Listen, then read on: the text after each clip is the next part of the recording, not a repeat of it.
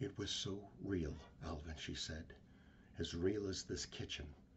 That's where I was, here in the kitchen. I was cooking supper, and suddenly Bonnie walked through the door.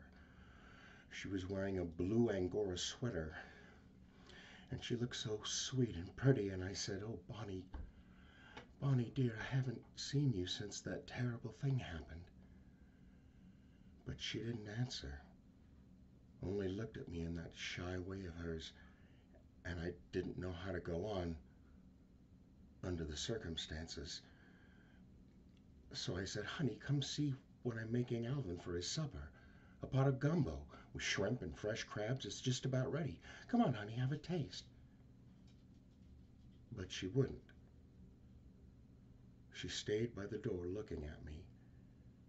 And then, I don't know how to tell you exactly, but she shut her eyes. She began to shake her head very slowly and wring her hands very slowly, and a whimper or whisper. I couldn't understand what she was saying, but it broke my heart. I never felt so sorry for anyone, and I hugged her. I said, "Please, Bonnie, oh, don't, darling, don't. If ever anyone was prepared to go to God, it was you, Bonnie." But I couldn't comfort her. She shook her head and wrung her hands, and then I heard what she was saying.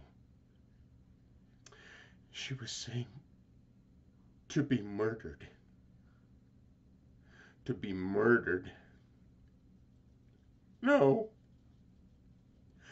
No. There's nothing worse. Nothing worse than that.